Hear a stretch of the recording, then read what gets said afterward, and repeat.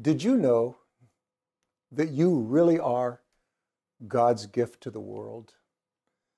Did you know that you're wonderfully created, created in His image? That's what the Bible says. And it stands in stark contrast to so many other views of mankind on this earth.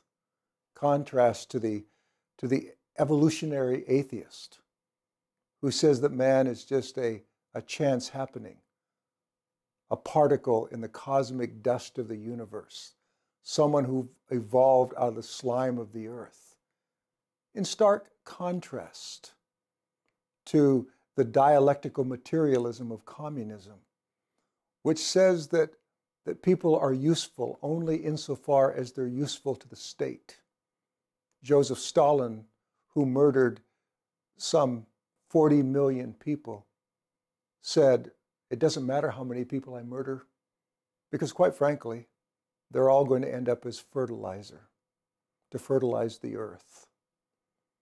For others, man is just a cog in the machine, has utilitarian purposes insofar as that he contributes something to the business, to the family, to the organization, to the company.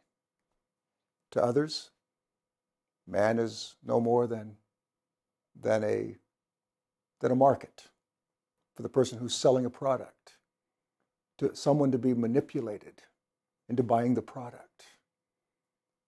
For most people, people exist only to do something for them, and you're useful only insofar as you contribute something to others. And maybe today you're discouraged, and you wonder today, do I have any value other than what I contribute to others? Oh, yes, you do. You have value to God. God knew that He was going to create you before the foundation of the world. God created you in His image. And the most important thing that you can say about yourself is that you have been created in the image of God, that you are like God. And that makes you a very, very special person to Him, and it should make you a very special person to yourself too. You are wonderfully created in the image of God.